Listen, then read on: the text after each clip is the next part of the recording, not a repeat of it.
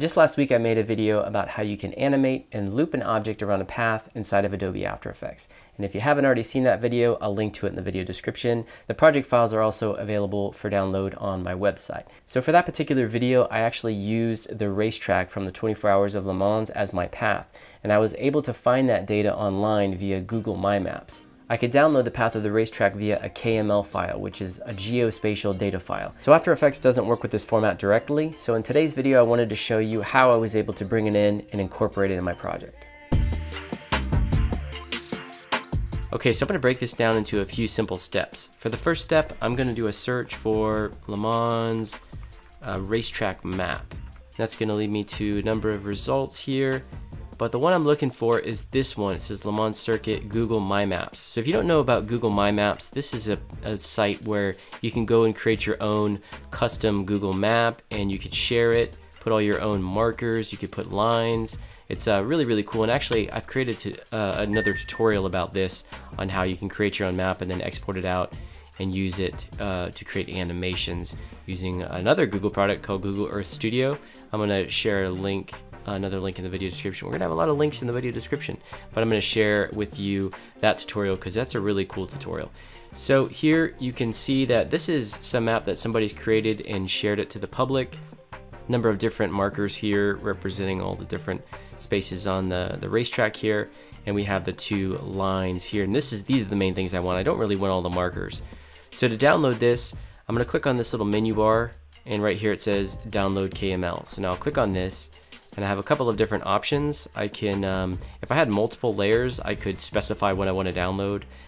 The only thing I want to do is I want to select that I want to export this as a KML instead of a KMZ. KMZ is essentially like a compressed version of a KML. And it says it does not support all icons. That's fine. You can actually do custom icons here. I'm not too worried about that. I'm going to click OK. Okay, so it's downloaded. I have my KML right here. Now, once again, KML is a geospatial data file. It's created by Google, and it's not friendly with Adobe After Effects, meaning you can't import it directly into Adobe After Effects. So how are we gonna make this work? Well, we're gonna need to do some conversions to a more friendly format. So what I'm gonna do is I'm gonna first go to a website that actually has a geospatial data converter. So right here, I'm gonna type in mygeodata.cloud. Really cool website. It has a free converter. You can convert, I think without an account or with a free account, you can convert 3 files per month free of charge. So right here it says upload geospatial files, and it's showing me all the different ways you can convert it. There's a lot more than just this, but I'm gonna go ahead and upload this. Select add files, gonna navigate to my KML, bring that, select continue. It's showing me the layer that it has selected here. There was the untitled layer in there. So I could remove specific layers if I had a more kind of a more detailed or intricate KML file. And right here is my output format. I'm going to type in PDF, and right here PDF is available. Right over here is the convert now button. So I'm going to click on this, showing me the information, and here's the download button. Okay, so now I have my PDF. And once again, this is still not great for working with Adobe After Effects. However, this will work in Adobe Illustrator. So I'm going to open this up inside of Adobe Illustrator, and let's see what we have and what we can do with this particular file. And now essentially what I'm trying to do here is I want to bring this into Adobe After Effects so I can have it as a shape element, as a path. So once I have that, that opens up all the other tools, the animator tools, and the strokes, the fills, the repeaters. So we just want to figure out the best way to bring it in. So here I have my layer, and there are a number of different elements. Once again, I don't want these, basically these marker locations, and I can see them right here. I have all these different groups, and right here are the two paths, and those are the two things that I want to bring inside of Adobe After Effects. So if I just let me just turn all of these off, and I'm going to grab the two paths here, and I want to go ahead and join these up. So I want to create one path. So I'm going to select both of them and then go to Object and select Path, Join.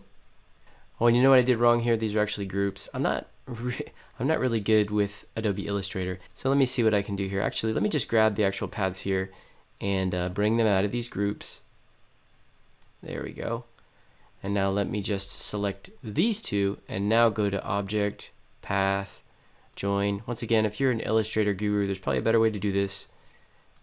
Okay, so now I have the individual path, and what I can do now is I can go to File, Save As, and we'll just save this out as an Adobe Illustrator file. Right here under Save As Type, Adobe Illustrator. One quick tip, if you're working a lot between Adobe Illustrator and Adobe After Effects, there's a really cool and very powerful extension called Overlord. So if I go to Extensions, Overlord, this is a premium plugin. I think it costs $49 or $39, but it has all these incredibly powerful tools. I'm not going to show you in depth right now, but for instance, I can just select this path and send it over to After Effects right now immediately, and it will send it over as a shape layer. So this would leapfrog over a bunch of the steps I'm about to do. So I'm going to create a tutorial profiling this plugin soon. It's got a bunch of other features, and you can also push things, or you can also pull elements from After Effects to Adobe Illustrator. This is really one of the most powerful plugins for Adobe After Effects in my opinion. But save that for another time, my friends. And now I can grab this Adobe Illustrator file, which is going to work very well inside of Adobe After Effects. And here it is. Now I can just bring it straight into my comp here. Right now you're not seeing anything, but if I click on the transparency button, here we have this little path. Now we're still not finished because we want to turn it into a shape layer. It's not a shape layer right now. What I'm going to do is I'm going to right click on it, and I'm going to click Create Shapes from Vector Layer.